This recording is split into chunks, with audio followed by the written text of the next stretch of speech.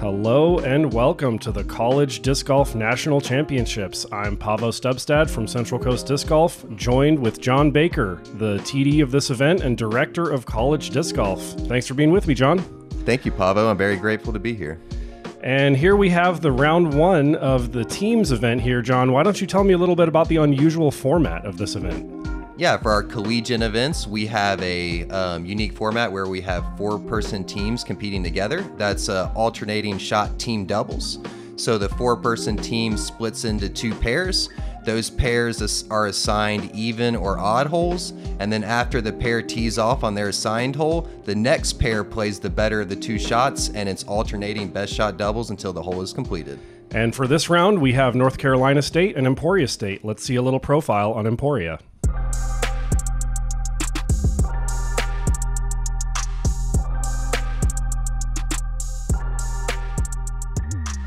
I'm Eric McCabe. I'm the head coach for Emporia State University.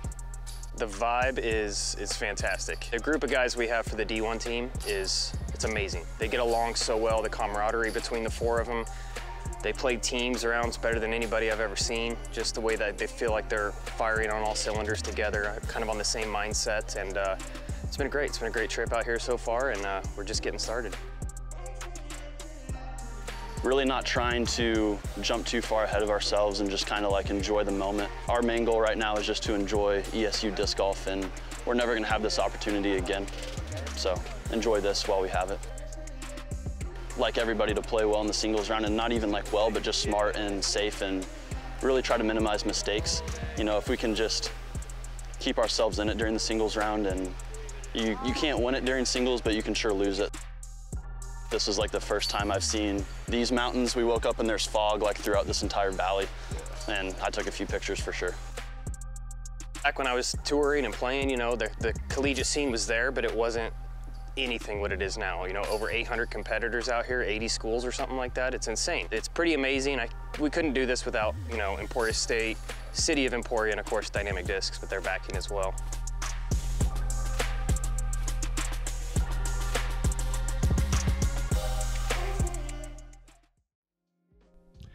Well, that was pretty cool to see. I gotta wonder if they're the only team out here with a world champ for a coach. I would think so. We have a couple world champs being represented on our staff and supporting the event, but I'm not aware of any other coaches there, Pavvo. Well, that's pretty cool to see Eric McCabe out there coaching the Emporia State team. And here we are on hole one. OB tight behind the basket, downhill shot, not much else to it. Little hazard bunker short right as well. And up first, we've got Alexis Chaparro. Yep, Alexis comes in as our number 21 ranked player. Emporia State has had a very impressive season, and Alexis has really led that charge. And that drive was flirting with the OB a little bit, but stayed short of it. That should leave them about a 40-foot putt. We'll see if Cade Kohlmeier can do a little better. Cade hanging it out wide, trusting that it's going to fade over that hazard bunker. Just a little too much juice on it. That is out of bounds. Looks like they're going to be going with Alexis's drive. And here we have Stephen Trainor from North Carolina State going with the forehand. Playing the skip. Boy, it's going to be tough to top that one. And Liam McWhorter. Green light for the ace run. I mean, that's a great shot too, but you don't need it when you have a drop in. Another great shot. Shouldn't be too hard for Zach or Gus to tap that in.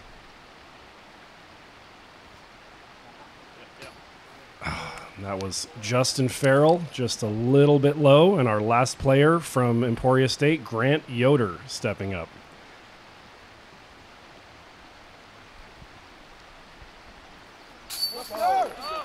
Big putt. What a putt from Grant. That's how you want to start. Some fist bumps from the teammates. They're stoked. Not losing a stroke on the first hole. And an easy tap in for North Carolina.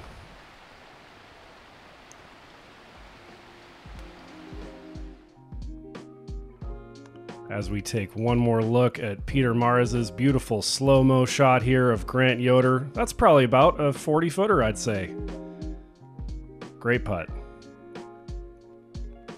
And that brings us to hole 2. Tell me about this hole, John. This is a very beautiful par 4. You have to carry the creek all the way down to get safely into the fairway. And then there's a tricky left to right approach. You see a lot of players, right-handed players, resorting to the forehand here.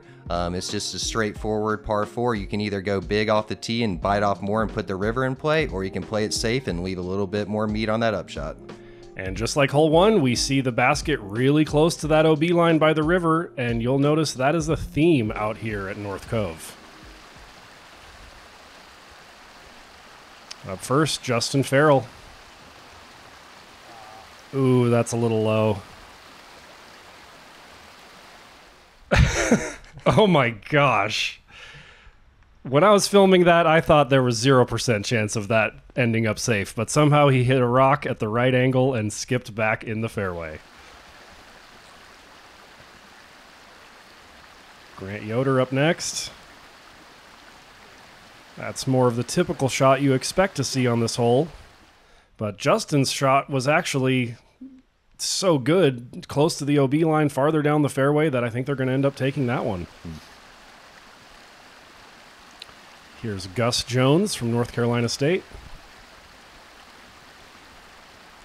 And the pair that teed off on hole 1 has now alternated to the even teams, the even pair, and this pair will tee off on every even hole for the remainder of the round. It is an interesting format. I haven't seen it at any event besides this one. Yeah, we really love it. As you saw on hole 1 when Emporia hit that putt, it really brings a great energy to the field and also allows 8 players to compete on the same tee pad.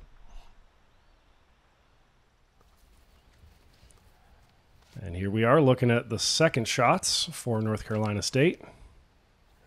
Stephen Trainor trying to put it close. Maybe a little tentative about that OB creek. That's what it'll do to you, get in your head and kind of force you to play a little more left than you probably intended. Yeah, it looks like the green light for Liam to really attack it. And he does. Parked it. Great shot. Perfect. Looks like it's going to be an easy birdie on hole 2. And here's Cade Kohlmeier. Little forehand chip shot approach. Leaves it a tiny bit short, but that shouldn't be a problem. And finally, Alexis. See if he can put it a little closer. A tiny bit closer. Looks like both teams are going to have pretty short putts for birdie. Here we go.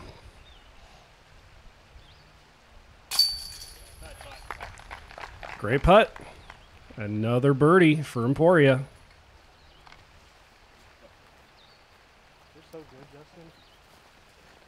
Another tap in for NC State. That's 2 low-stress birdies for them to start. 2 down through 2 for both teams.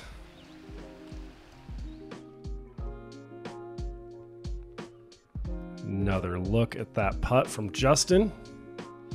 Perfect, right in the heart. Tried to bounce out a little bit, but I wouldn't say anything was wrong with the putt. And here we go, the first kind of woods shot, at least off the tee, on hole 3. Yeah, you definitely have to pure this fairway, punch right out the gut, and then you definitely want your disc fading right to left on this hole. Yeah, and the green is actually sloped in such a way that even some good shots can pop up and roll away to the right. So you really got to play your angle coming into this green. Yeah, you'll see that a lot on this course. Angle control is going to be crucial. Alexis up first. Oh, that's looking good. Can it get under those branches? Yep. Fading. And I wasn't trying to foreshadow, but that's what that slope can do. Great shot. It's going to put him about 40 feet, unfortunately, with that roll.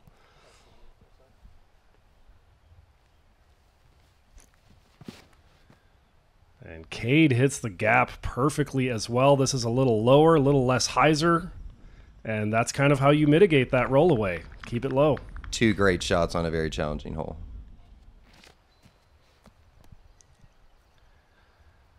And here's Steven. Oh, well, that's an early release. Oh, he scared a squirrel there.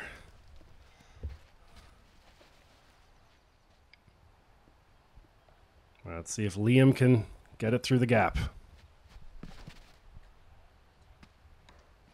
Almost the same exact mistake. That's too bad. They're going to be in trouble over there with either of those lies.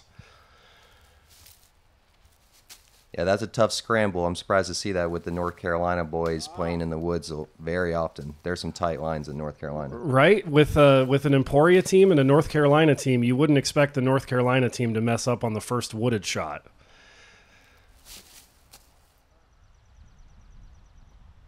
Oh, look at that. Very understable disc on a forehand roller line, and it's curling left. It curled a little late, but man, given that lie, I'm impressed by that shot. Me too. You got to give his teammates a chance, and he did that. And here they are. Long look for the par save. Well, that's a little right, but green light to run it now for the next guy. The next guy being Liam. He's got that Nate Sexton disc flip going on. Oh, it's tough to be much closer than that, John. Yeah, that was a great bid from Liam. NC State comes in as a highly ranked team. Ooh. Great birdie. Great birdie. Oop. Great birdie, less great disc retrieval. And wow, a tap-in bogey in doubles. That hurts. Let's see if they can bounce back from that one. Yeah, that's tough in the team play. Taking a bogey should always be avoided, but what a challenging hole. Cade with that beautiful form, hitting that gap perfectly, flipping that disc up to flat, and getting his team the birdie on that hole. On to hole 4, John. Tell me about this one. This is a really special hole. We had a couple ace runs on this last year. Robert Burridge, our defending individual champion, it had some magical wind drops in the air, but it almost cashed it in. But this is a great hole for these teams to attack, especially with that backstop. Yeah, this really showcases the beauty of North Cove as well. You got a little bit of everything. You got the river and the mountains in the background, the beautiful rocky green, some elevation change off the tee. And wide forehand line there, playing for the skip. It's a little deep, but safe. A little bit of a death putt right at the creek. Hey, another hole with the creek inside the circle.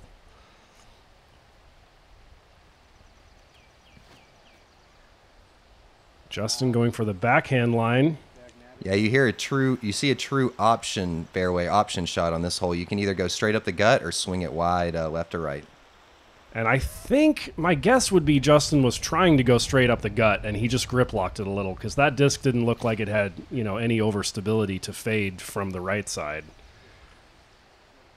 He split the trees. Wow, look at that. Parked.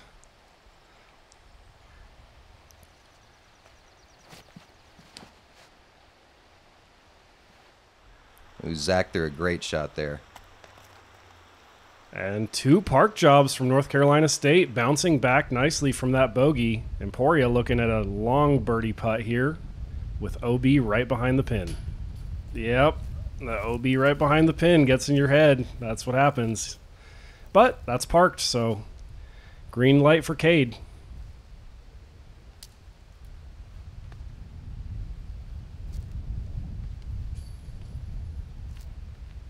He did range find this to make sure it was outside the circle before he putted, and it was about 35 feet if memory serves. Yeah, there's that Kansas wind putt. Spun it right in there. 2 big putts and 4 holes. That's a great start for Emporia State. Yeah, North Carolina thought they might be getting a stroke on this hole, but nope. Not when you can putt like Emporia players.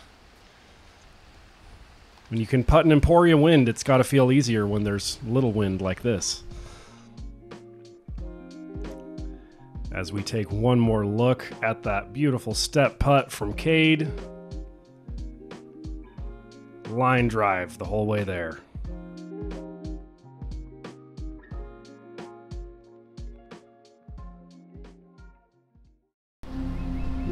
Here we are at the International Disc Golf Center. The course is just shining for the competitors. This place means a lot. It's the type of course that where as soon as you think you have it figured out, it shows its teeth. At a major tournament, there's a different kind of feeling. make your career go to the next step, you need to win a major. We show where we came from and hopefully show where we're going with events like this weekend.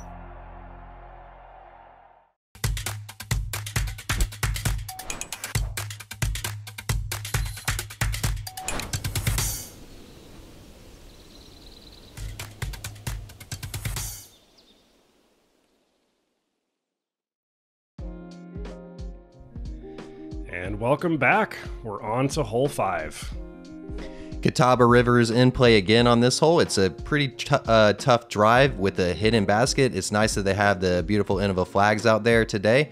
But yeah, it's easy to carry long on this one and find yourself getting wet. I'm noticing a theme here.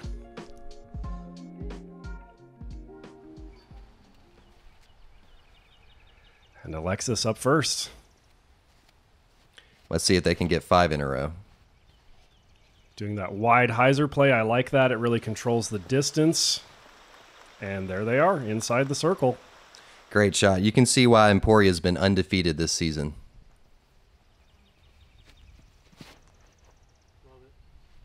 That one looks a little wider. Oh, but that has a lot of overstability. Oh, we saw our catch cam, Jake Peters there having to dodge it, and it ended up OB. Good thing they're parked with the other drive. Here's Steven Trainor.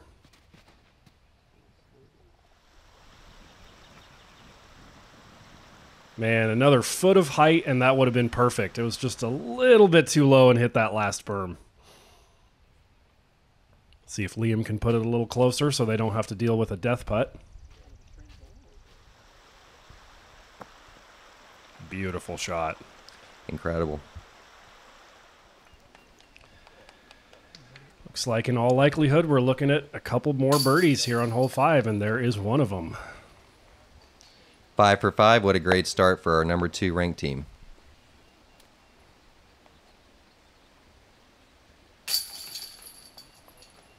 And a birdie for North Carolina as well. They made quick work of that hole. I guess that's to be expected on a 261-foot hole in doubles or quads or whatever you call it. It's kind of doubles gameplay with 4 players. Yeah, there's definitely a doubles element.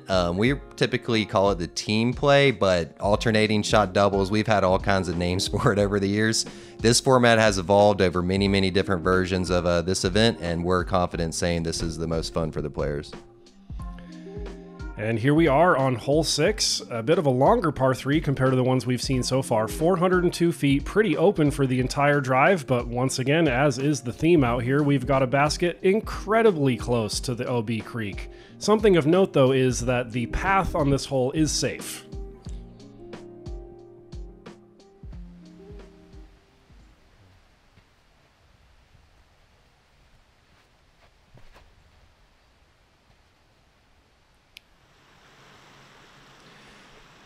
Great shot from Grant. Looks like he's given his teammate the green light there to really attack this one.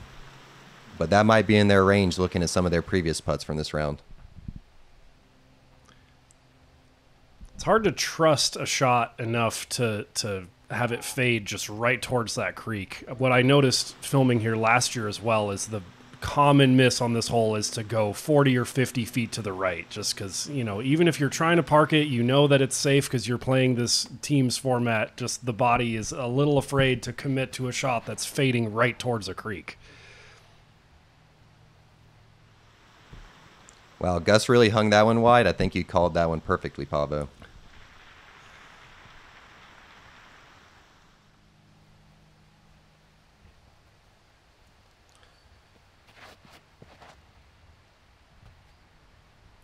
Zach doing kind of the same thing, fading. Oh, wow. I stand corrected on that. Wow, that had more stability than it looked like off the tee. That's a great shot.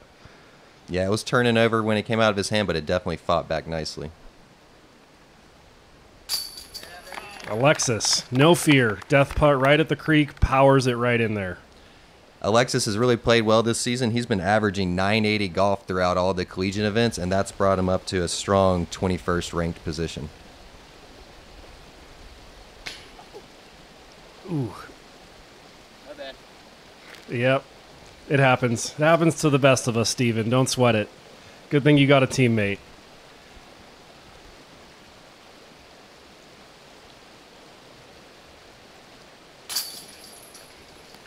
And 2 more birdies for our 2 teams here on hole 6. This is a harder one. I'm impressed that both teams got this, to be honest. Yeah, those are 2 great drives. Another big putt from Emporia. As we take one more look at Alexis putting right at the OB here. No fear. And that brings us to hole 7. Dare I say the signature hole, or at the very least, the signature green of North Cove out here. I absolutely love this green, John. Yes, I love this hole as well, and we've extended it back this year. Last year we saw the players being able to attack it for eagle. That's going to be a little bit more challenging this year, and it's going to put that tricky green into play. And take a look at this, folks, as the drone reaches the green here. Look at that pin placement, just tucked into the boulders. I've never seen a green like this on any other disc golf course in my life. I love it.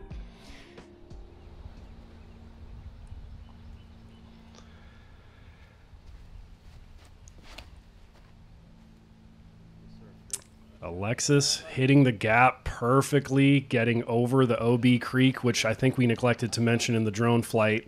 But that creek there that they have to cross on the drive or lay up short of, if they go in there, there is a drop zone short of the bridge. And that was headed for the OB, but actually kicked off a tree and stayed safe.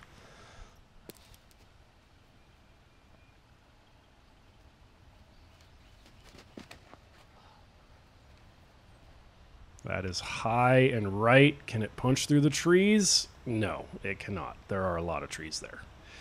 That is OB.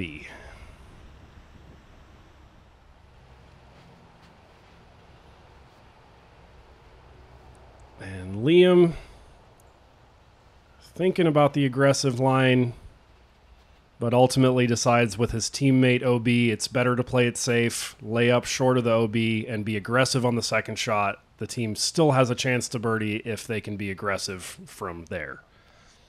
Probably a smart play. You don't want to have both guys go OB when you're playing this format. Yeah, it's the first round of the event too. It's definitely better to err on the conservative side. There's Zach being aggressive on the second shot. It's pretty far to the green from there, though, so that's going to give him, what, about a 50 or 60 footer maybe? Let's see if Gus Jones can put it closer than that. Little low out of his hand. Yeah. You can tell he's got a lot of power, but yeah, that was a little too low. So it looks like they're going to be looking at that edge of circle 2-ish putt. And here's the second shots for Emporia. Nice hyzer there from Grant. We'll put him probably about circle's edge, maybe just inside.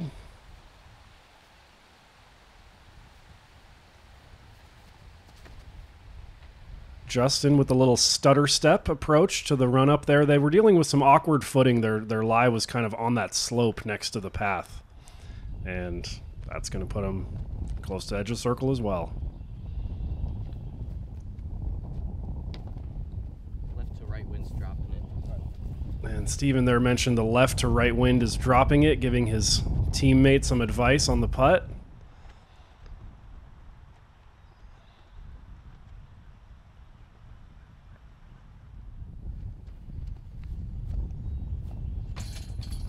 Nice putt. Oh my gosh, what a putt from Liam. Every bit of edge of circle 2 there, I'd say. 60-ish feet. Barely had the height on it. That's a great putt. Huge. And you'll see a lot of strategy in play throughout this event. They're going to go hole by hole and figure out who has great forehands on the even holes, who should be on the odd holes. Nice. Nice putt from Alexis. Yeah, there's a lot of interesting elements that are brought into play like this with this format where teams can make decisions on who gets what hole based on strengths and weaknesses. I like that. Yep, and they'll also try to pair, strengths and weaknesses for partners as well. So they'll consider maybe who's a stronger putter, has more power, things like that all go into the decision making when they split up their teams. Wow, look at that putt. He put the whole body into that, and watch this go in. Oh my gosh. It's always entertaining to watch putts go in slow motion. especially when they have that much action there, Pavvo. That was a good one. And here we are on hole 8. Last year, this did not have those two Mandos you see on the edge of your screen now, and most players would just opt for a big spike hyzer around the outside. I love the addition of the Mandos here, forcing the gap shot. It's kind of like what you imagine the course designer intended. Oh, it definitely was. Doobie's done a great job designing this course, and Pavvo, another theme we're seeing here, there's OB behind the basket here on number 8 as well. I think that I heard one of the players mention that there's no OB behind it this year, and there was in the past. I'm looking at the course map now, and I don't actually see OB marked. The creek is dry, so I'm not sure about that. It seems like there should be. There definitely was last year. Yeah, I was not aware that creek was dry, Pavvo. Thanks for correcting me there. I mean, I wasn't aware either. I only am aware now because I was out there with the camera, and I heard the players talking about how weird it was that it was actually safe behind the basket this year. A little bit of an early release there. Let's see if Zach can hit the gap here.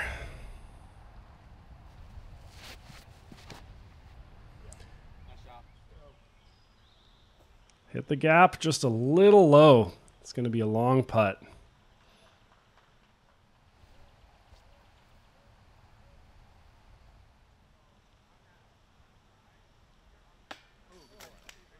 Oh, man, close. That was a good bid from Steven. But yeah, there you see the dry creek bed and no OB line, so they're actually safe down there. Last year, that would have been OB. Oh, man. One putt a little low, one putt a little high. That's too bad. No birdie for North Carolina on that one. And here's Alexis for birdie. Man, Alexis is such a solid putter. I love watching this kid putt. So much confidence. A great putt. You can see how he won a regional qualifier earlier this year when they punched their bid to D1. And North Carolina cleaning up the par there. And actually, since we mentioned the course designer during the drone flight on this, I should mention to those of you who don't know, these courses here at North Cove, of which there are 3 on the property, they're all designed by Andrew Duvall, right? The course designer of Winthrop Gold. Yeah, Andrew's done a great job on this course. The first year we were here, we had 2 courses in play, Boulders and River Run, and then last year they expanded to a 3rd course, the longer Gorge, and that one's has a bit of teeth, and we'll see that one in play later this week.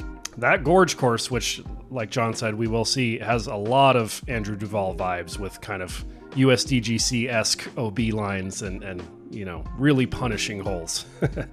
But back to the Boulders course that we're watching now, hole 9, another one of my favorite greens on the property. I love putting the basket up here by the boulders. I'm a big fan of boulders in general, so when a course is called Boulders, I'm probably going to like it.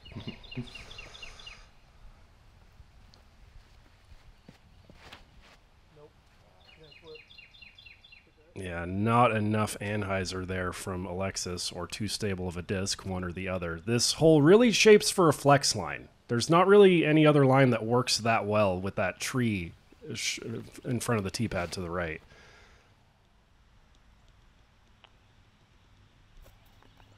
That disc was just a little bit too flippy, I think. He hit the right line off the tee. Just a more stable disc choice would have gotten him closer. But that's going to be a long putt. Pretty safe to run from there as long as you don't hit basket and roll back down the hill.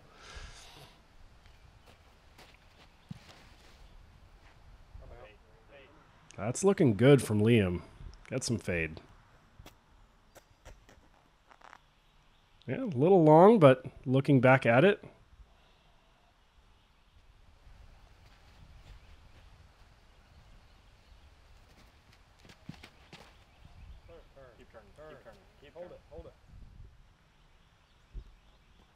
and Steven, just a little too much stability, but actually a pretty favorable roll. That's going to put them in a much better spot than over there to the left. Well, it kept rolling away, but I stand by what I said. They have some options to work with for sure. And here we are, looking at long putts from Emporia State. And I'll remind you folks, take a look at their scorecard at the bottom of the screen. They are 8 for 8. Let's see if they can get all birdies on the front 9 here. It's up to Justin. Oh, that was so close. I was rooting for him. Man, almost went perfect on the front 9. What a great line. It was just a little high.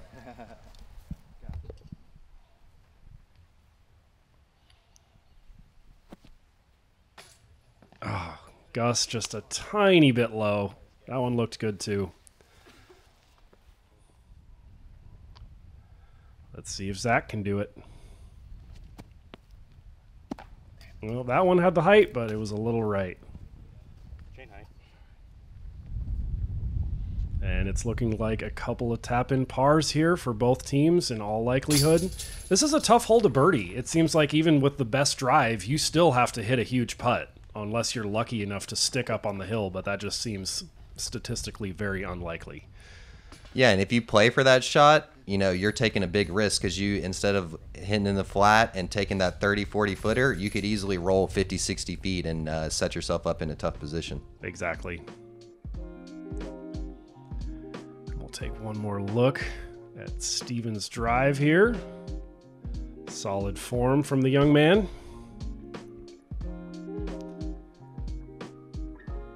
And that is going to wrap up our front 9. Emporia State looking good. 8 down through 9. North Carolina with that 1 bogey and a couple pars. 5 down, not too shabby either. It's just tough to keep up with that perfect round of Emporia.